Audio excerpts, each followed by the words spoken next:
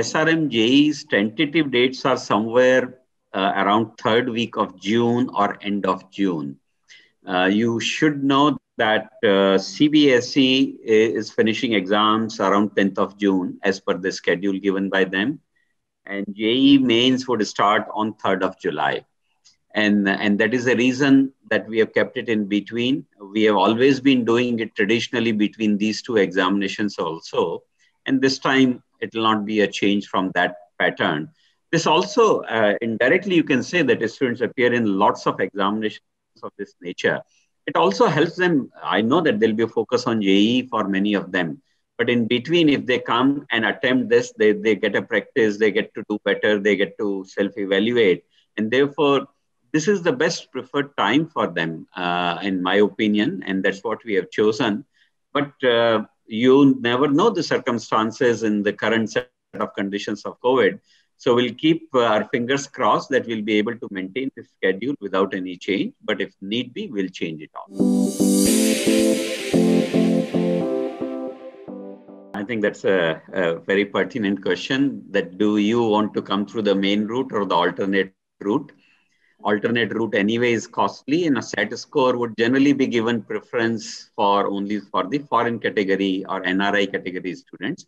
So our scheme of things is very clear. Our all admissions are through SRMJEE, our own examination, our own this thing. Also, let's remember that we are linking all our scholarships also through the SRMJEE rank. So good and deserving students will have to come through that route. However, in most cases, in most institutions, including SRM, some seats will not be filled, which may be of different branch or whatever. And we give preference, next preference will be given to the JEE. And within JEE, I think we have not yet closed what will be the JEE score up to which we will take. But we will make that also public, that what will be the next level of thinking in terms of the ranking in JEE. And then comes the SAT. So SAT will be third in the order.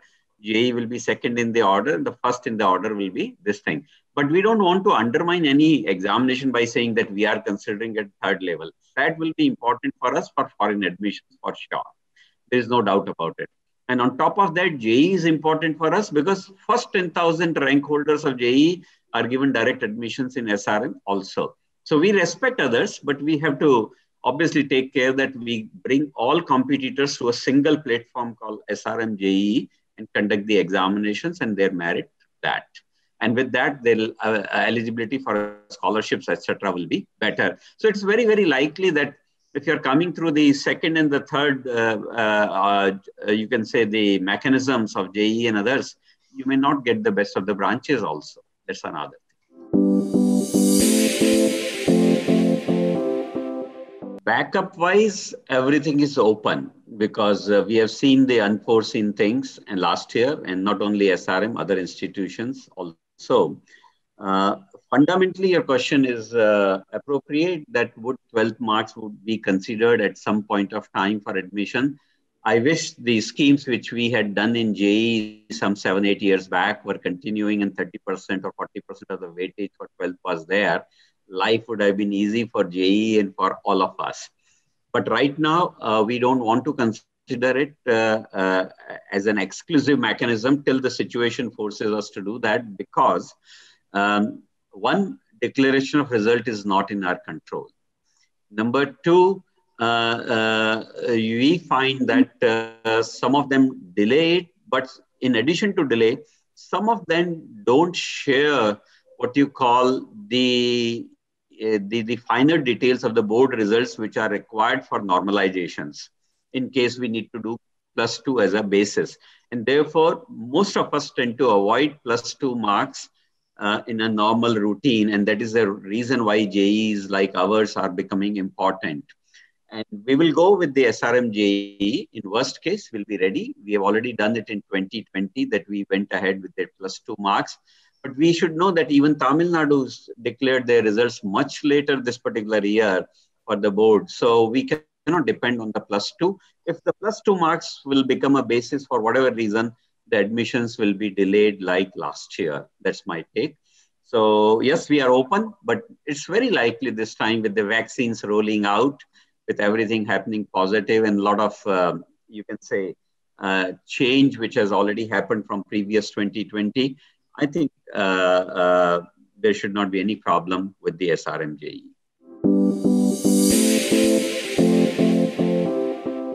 It's not a question of chance, I would say. In my opinion, the change has already happened. This is something which is a base level thing for any student, that what he has studied in +2 or up to +2 level, he or she should be examined only for that. So it's not our choice, or I would say for any other such equivalent examinations body's choice that they do different syllabus. SRM has already followed the same guidelines. We have already reduced our syllabus by 30%.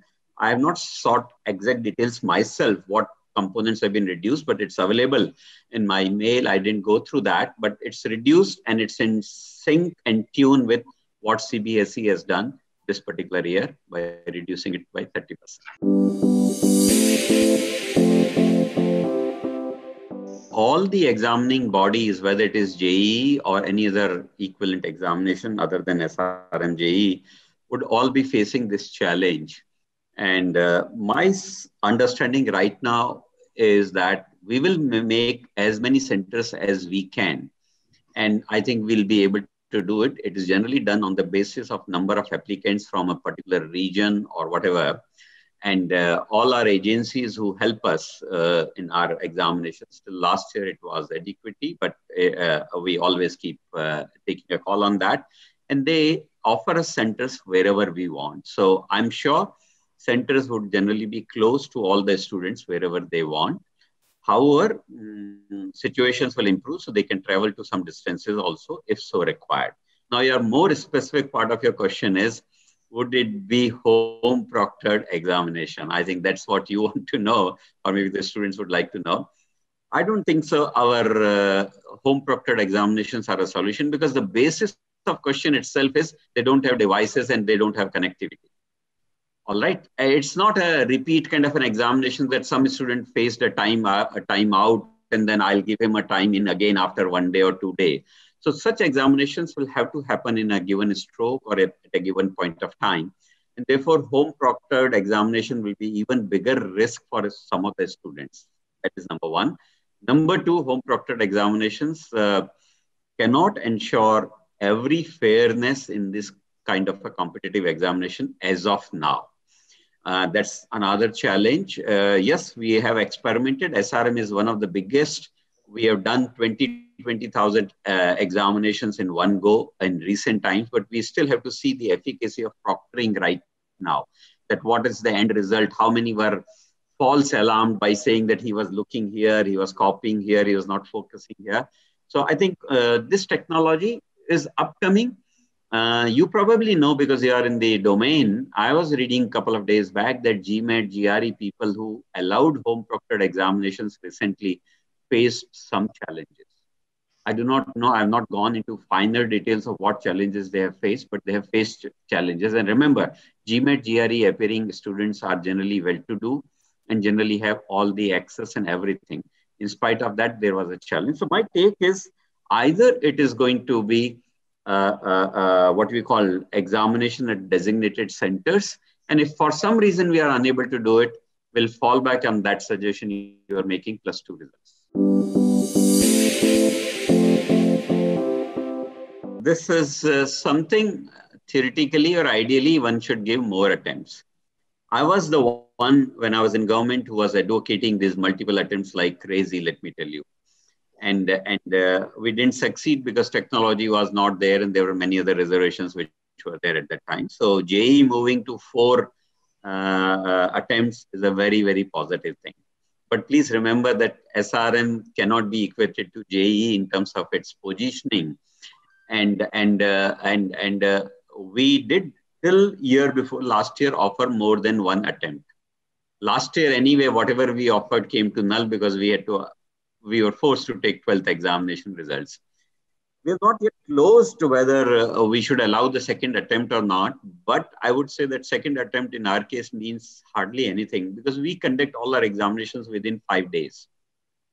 And if I have appeared on day 1 or day 2 and I have not done well and I'm preparing for my another attempt on this, I think I hardly have any time to prepare or do anything. So it's just for sake of it, if it has to be done, we can do it. There might be an odd student who will fall ill and cannot do good on that day, probably will be more benefited. But in that case, that case can be handled by us directly also, not calling it as a second attempt. He can come at a second day or third day or fourth day. So in our case, it means less to give second attempt. And if you run this examination for a month together online or 15, 20 days online, declare the results in such a fashion that we give last 1 week as a slot for repeaters who want to repeat, then there is a meaning to this this thing. So in effect, it will not change much in terms of the positioning as far as the students are concerned. That's our assessment. But if you have any feedback and if you think students feel very comfortable by attempting second one, a second examination in the same series of 5 days, I think we can allow and offer them. We'll also think about it.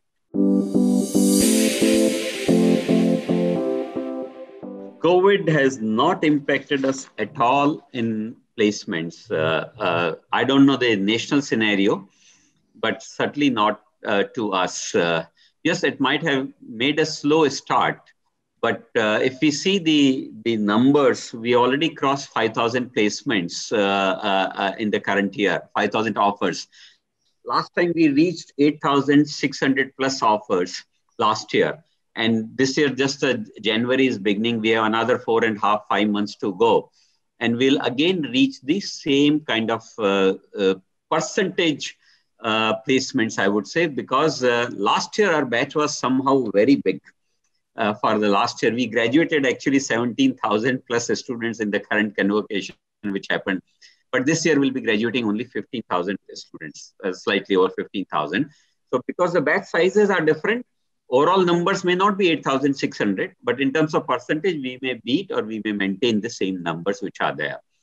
And so placements are good. Number of companies, we will attain a similar number like last year. We have reached the halfway mark right now. Halfway mark is satisfactory because it's only halfway. We started the placements, etc., a little late only. Every company also started late only. And overall performance is very good. And it's very good in terms of what we call super dream offers. The super dream offers, we already crossed last year's figure this year. And our super dream offers are typically, I think, 10 lakh plus, if I'm not wrong. That is the super dream offer we call. So those numbers have already been crossed significantly this year. That is the placement take. There is no challenge in general as far as the placements are concerned right now.